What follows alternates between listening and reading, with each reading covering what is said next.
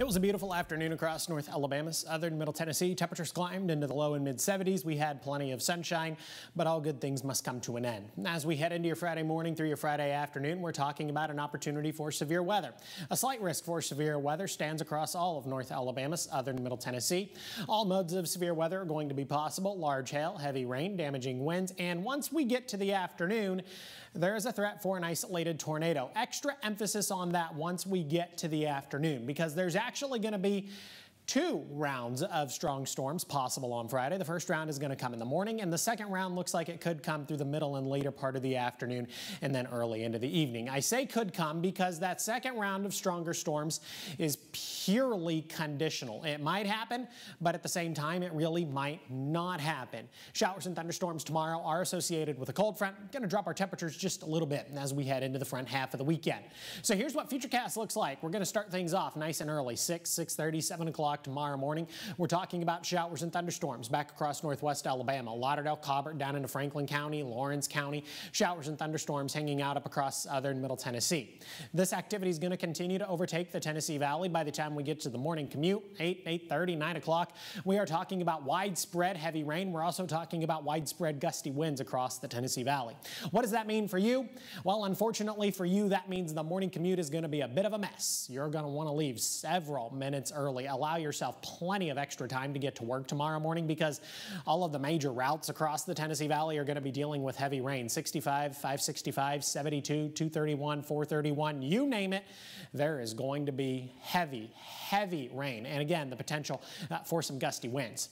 Looks like this activity is going to become a little more scattered as we head into the later part of the morning, and then especially just beyond the lunch hour. Once we get to 1, 1:30, 2 o'clock in the afternoon, many of us are going to begin to dry out. We could also see a few breaks in the cloud cover. That would allow us to enjoy a little bit of sunshine.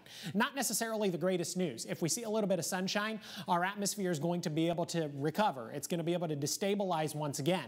That means once we get to the later part of the afternoon, early into the evening, these discrete cells directly out ahead of the cold front are going to pack a bit more of a punch. And that's where we're going to get that tornado threat across the Tennessee Valley.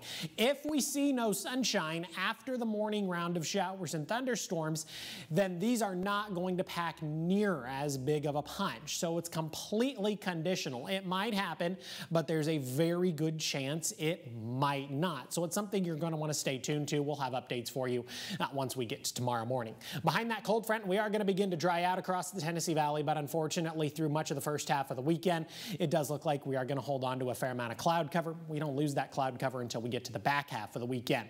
Additional rainfall, most of us looking at somewhere between 1 to 1.5 inches of rain. That's okay. It's typically a wet month across the Tennessee Valley. Other opportunities for rain in the forecast Tuesday and Wednesday. Friday, isolated flash flooding could definitely be a concern. We might address that once we get to Tuesday and Wednesday of next week as well. Here's the weekend. Sunday going to be the definite winner. Just 60 degrees on Saturday under a mostly cloudy sky. 65 on Sunday. Plenty of sunshine on Sunday afternoon. Good thing too, because Sunday is the first day of spring. Got a high right around 65 degrees.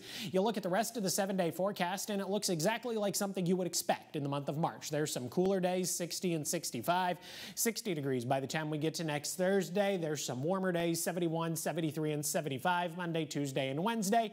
And there's plenty of opportunities for some rain. That's all I got for you this evening. Here's